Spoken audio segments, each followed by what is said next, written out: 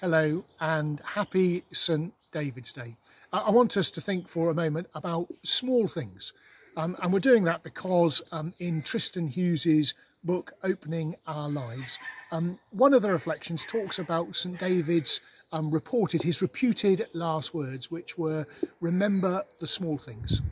As we discussed that reflection in our Lent group, people began to recount the small things that they see around their gardens, around their walks, that give them a hope for the future, a reminder that spring is coming closer to us.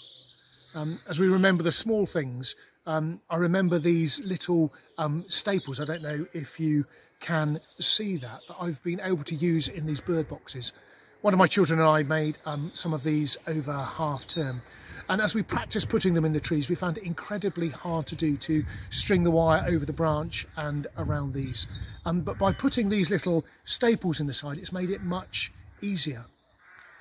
Small things, signs of God with us in the natural world. Small things that make our life and tasks easier. But we also have the opportunity to do small things that make a difference to the people around us. By remembering to smile, by remembering names, by remembering the last conversation, by remembering to pray for them.